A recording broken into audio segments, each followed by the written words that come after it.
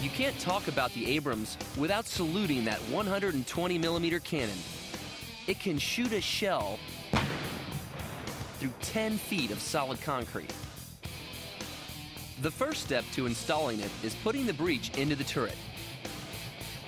The breech holds the gun tube. It's maneuvered carefully into place. On the first try, they slid 2 tons of steel into the turret without touching the edge.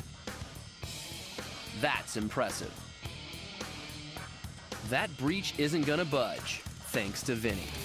I really take pride in the work and what it is that I'm doing here. You know, because it is the finest thing built in the world.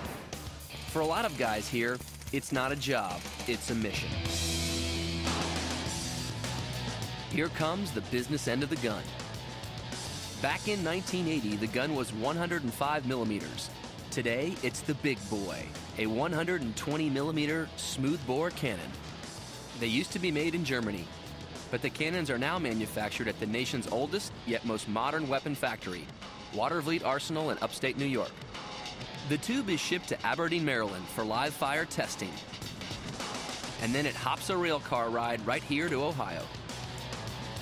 It fires a variety of ammunition, including some made from depleted uranium. Again, they hoist it up and with surgical precision, drop it in the slot.